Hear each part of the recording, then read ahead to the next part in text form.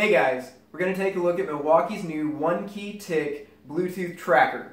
So I'm going to talk about how this thing works and lay out some of the details for you. And then I'm going to talk about hardware and software aspects of it, because both of those work together to make sure this thing works for you. Alright, so hardware first. Here's the close-up on the tick. It's approximately 2 inches by 2 inches by a ½ inch deep. It's got a UV resistant plastic shell here, and then on either side you've got holes for mounting it with rivets, screws, zip ties, or you can just epoxy this whole back portion onto whatever you want to track. To open it up, you just grab the front and twist and pull it open, and you can see the replaceable battery is right here. That's a big deal because a lot of these tracking devices, the little Bluetooth ones, don't have user replaceable batteries, and you've got to pay at least half the cost of the original one to get a replacement every year. So this one, the battery is supposed to last about a year long, and these things are only $1 to $2 depending on whether you buy them in bulk or not. So it's super cheap for maintenance wise. Plus the app tells you what the battery percentage is, so you don't have to replace a battery just preemptively if you don't know it's charged and you think, well, I put it on there about a year ago, maybe I should replace it. You'll know when it's about to go out. Other things here, this little foam piece compresses the battery onto the little circuit board you saw under there, and then around this outside you've got a rubber gasket that seals with the inside of this, so whenever you put this on here, it's IP67 rated, so it's waterproof, it is dustproof, it is shockproof, it is vibration proof, and it's UV resistant. So pretty much any environment you put it in, this thing's going to be able to take it and continue operating. So that's pretty much it for the hardware side of things. As far as design goes for this, I think it's a really great design. The only thing it's really missing is a buzzer, because a lot of these little Bluetooth trackers have a, on the app or whatever, you can press a button and it will cause the tracker or whatever to beep. And this one doesn't have that, and I think part of the reason is it's IP67 rated, so they don't have room to cut speaker slots. But newer phones do have speaker slots, and they are at least IP54, water resistant. So I don't know if it would have been possible with this, but I think that's why, probably to keep the cost down, as well as just design easiness, ease of use. This doesn't have a beeper. That's the only thing that I think this could be improved upon, is having a Find My Tool button with a audible beep from wherever that tool is. Alright, so that's probably enough about the hardware. Let's take a look at the software next. Alright, so here's the one-key app opened up through the inventory tab. That's what you're going to use to manage the tick. And right here we've got, I made a toolbox. And so what you do is you make a tool that doesn't have one key, and then you assign the tick to it. So then it just treats it as this one toolbox. Or whatever, ladder, truck, miter saw, whatever you have that you want to put this on, that's high dollar of value enough to warrant a $30 tracker. So you can see I've got one entry here for it, and it's got a flag that says it's missing. I set that, testing out the location notifications for this. So we'll go ahead and open that up. See here, we've got you can report it found, the status is missing, I've got it set like that. You've got the location it was last seen, and I'm covering up my address, but it's got a little Google Maps preview there, and you can click on that and see a little bit zoomed in maps view. The one complaint I have about this section is that it won't actually open up the map app for Google Maps. You can see where it's located, and you can see the street and everything, but you can't actually open it in Maps, which is really counterintuitive. They need to add that in the software, completely a software fix. You've got your tick coin cell level, and you can see it's accurate to the 1%. I've been using this thing for probably close to 2 months now, right around there. So it's 25% in 2 months. And I've been messing around with it a lot. It hasn't just been leaving it and forgetting it, so it's probably part of the reason why it's a little bit lower in battery. It's actually the first time I've seen it that low. It normally says around 90% when I open it. You've got the tick serial number, so you can actually open up the tick and look at the serial number and verify you have it on the right tool. And then you've got a location that you're going to assign it to a person, and then like a job site for the location. You can also report it found. So that's pretty much all of that information you're going to see there. And then you can go back and I'll say, we'll go to the add something. So we'll do plus. And right here you've got Milwaukee tick. So you can say add a tick, and it walks you through adding this thing. And this one's already added, so I can't actually do it again. But you open it up and pop the battery out. And you go to the next step, and you keep the battery out. So this is like, it's resetting it when you've got the battery out. I don't know if they have a little capacitor in there or something that you need to wait. But you wait for 10 seconds, put the battery back in, and then it sits here and picks it up. And so why it has you pull the battery out is because the Milwaukee developers actually explained to me it goes into burst mode for broadcasting its location whenever you take the battery out and put it back in. So normally it's like 10 to 15 minutes. Every 10 to 15 minutes, the tick sends out a, hey, here I am Bluetooth signal. And that wakes up any phone apps nearby that have a one-key app installed and says, all right, we found this tick, here's the location, and they beam it to Milwaukee, to their servers and database and whatnot. So when you're registering it, they want it to happen immediately. They don't have to want you to wait 10 to 15 minutes. So that just burst mode broadcasts a whole bunch every time you pull that battery out and put it back in. And then it'll find your tick, and then you go through the rest of the setup, which is really straightforward. So one of the other things, if you want to know, when you go to nearby tools, you see it's picking up my drill, but it's not picking up the tick. And I don't think there's actually a way to locate a tick and see it in the app. I think it's completely only from Milwaukee's side that you're going to see it. And if it's your tick registered to your account, you'll get notifications on the location, but you're not going to see it in nearby tools. You have to go to inventory and then look at the location of whatever tool you're trying to find. And I think that's a security thing because, a one-key tool, you can hide these. I'm pretty sure they're just setting ticks to default hidden all the time because it's probably going to be a high dollar value item, and you don't want people being able to find it if you forgot to set it as hidden. All right, we've gone over the hardware features and the software features. Now let's talk a little bit more about how this works and pros and cons to that. All right, so with a Bluetooth device like this, and like the other Bluetooth trackers out there, like Tile, Tracker, and Chipolo, all of these use an app connected to installed on a phone that has Bluetooth, and the phone has GPS. So what it does is this finds a phone with that app installed and broadcasts a signal. The app says, hey, I found this device, broadcast the location from the phone and the serial number of whatever device it was to the server of the company that's running it, in this case Milwaukee, and then that pings the user that's associated with that device of the location of where the device was last seen. So it doesn't have to be just your phone, it's anyone's phone with a Milwaukee One-Key app installed on it that has a GPS signal and it has Bluetooth enabled. So that's way better than a 100-foot radius, which I think might be a misconception with some people. You don't have to be within 100 feet of your tool that has this on it. Someone with a One-Key app has to be within 100 feet of your phone. Now, the benefits of that is this has a really low power Bluetooth signal as far as using up battery life, so the battery lasts about a year. That's in contrast to a GPS device, which the battery is only going to last, like a week maybe, or maybe 2 weeks if it's a really efficient design, because that's having to broadcast cell phone signals of where it's at, and it's having to pick up GPS signals. So it uses a lot more power.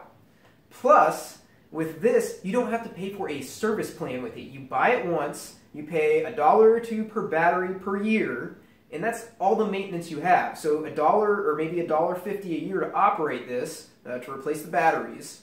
Or if you're looking at a GPS signal, you could be looking at the cost of this, which is $30 a month, just to keep up with your tool, because it has to have a cell phone plan. So the way this gets around that is it uses an existing person's cell phone plan to broadcast the GPS information from that cell phone. So that's the way the crowdsourcing aspect of this works, is you're using people's already existing cell phone plans to broadcast the data instead of buying an individual cell phone plan for the tracking device. So if you're looking at a GPS device, you've got the cost of the GPS, which is probably going to be at least $50 to $100, plus the cost of this $30. Maybe you can buy with $10 a month if it's a really cheap one. That's still $120 a year just for operating a GPS device. So with a buy it once and forget it, this is great for lower dollar value items, like a $500 miter saw, something that's high enough dollar that it sucks if you lose it, but not high enough dollar value. It merits buying a whole new GPS tracking device and paying a monthly service fee to find it. Those might be more suited for a work truck or a trailer full of tools or a work van or something like that, or a big job site toolbox. That would be something you might consider a GPS device for. But if you're a smaller contractor, or if you've got a lot of lower dollar value items that are popular for walking off, you can hide this somewhere on them, and you don't have to pay a service fee. You just pay once for the individual tick. I think this is a great deal for people that just don't have a big amount of overhead to pay for tool tracking with GPS. Alright, so you've seen how the software is supposed to operate, and I'm going to relay my experience with you. This is with software version 3.1.2, and if they rev it after this next section is completely unapplicable. And I'll put a 1 of 2, or this is an old video in the title, if I have an update.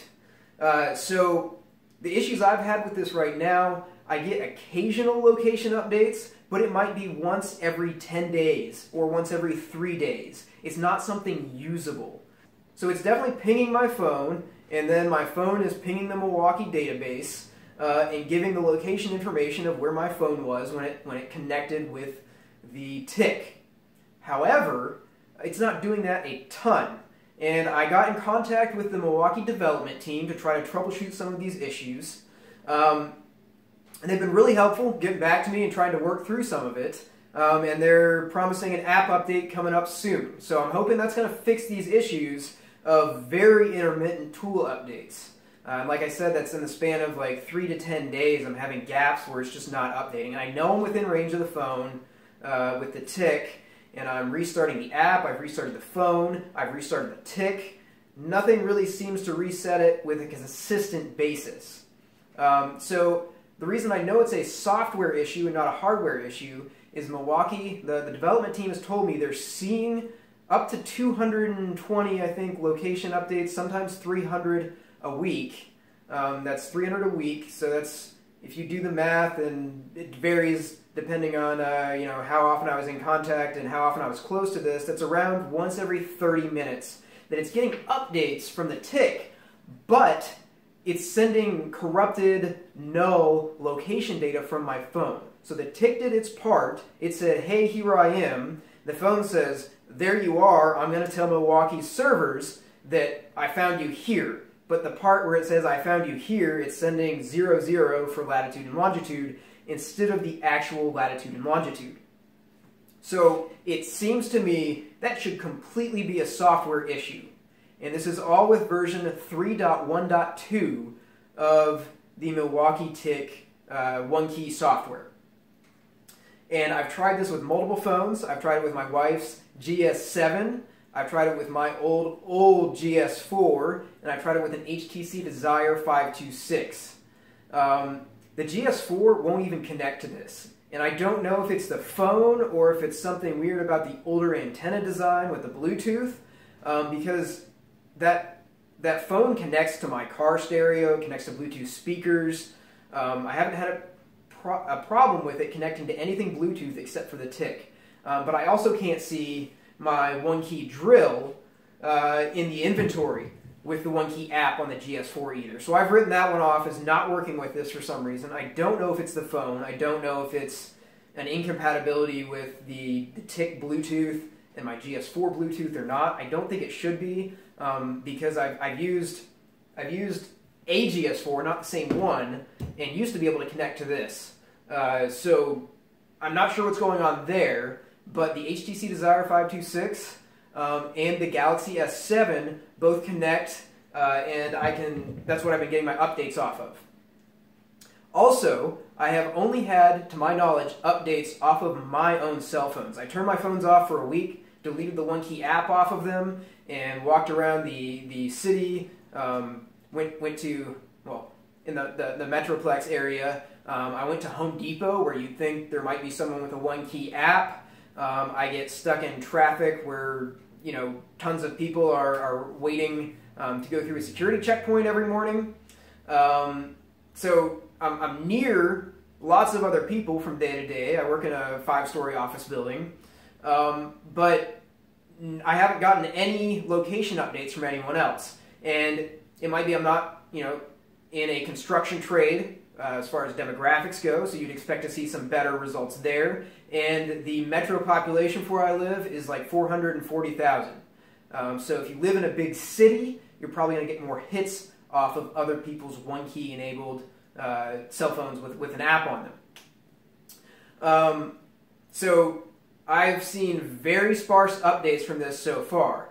That can change with a broader user base and an update to the software. So as far as user bases go, other crowdsourcing Bluetooth tracking competitors out there, you've got Tile. They have anywhere from 500,000 to 1 million users. For Milwaukee's OneKey app, if you look it up on the Google Play Store, it's got 50,000 to 100,000. So that's a tenth of the users that Tile, which I think is the most successful Bluetooth tracking crowdsourced device out there, that they have. So Milwaukee's got a ways to go to build their user base. And one thing they could do is they could add either free tick giveaways for people that download and use the OneKey app and have it active, or they could even give away like cheaper M12 tool sets for people that regularly have the OneKey app open and broadcasting. So they have a path forward for getting a much broader user base, even than someone that actually wants to use a tracker device. You know, they have more incentive to get more people involved with that, with tool giveaways or whatever incentives they have, than someone who just wants to track something. And the other thing is they've got a path forward with software. I think this is a very good hardware design. Just right now, it's not supported well with the software. If they can fix that, I think this is a winner. But until then, I really can't recommend this, because you're only getting one update maybe every 3 to 10 days. And if you have something stolen and you want to be able to find it, you've got a limited amount of time until whoever stole it might find this somewhere on there and pull the battery out of it. And once they pull the battery out of it or smash it, it's all over. You're never going to find it. So, you know, those first day that whatever you have walked off the job site and you can't find it, that's a critical time for you to be able to see where it's located. So if you're only getting updates every 10 days, it's almost useless.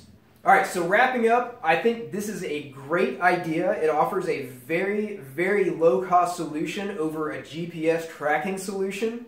It's just Milwaukee needs to fix the software on this before I can recommend it. Right now, I'm saying this is a don't buy, just based on the infrequency of updates I get from the location. In the future, when there are more users and the software has been updated, I think it has a lot of potential. But until then, unless you see this as a video as a 1 of 2 or an old version, and if you look on the App Store right now, and I haven't tried iPhone, so I don't know if iPhone works better, but for Android, 3.1.2 is the version I'm using right now. I'm basing this review on. It is not working well enough for me to recommend this. Alright, so hopefully this review is helpful. Let me know if you have any questions in the comments section below, and once again, don't forget to subscribe.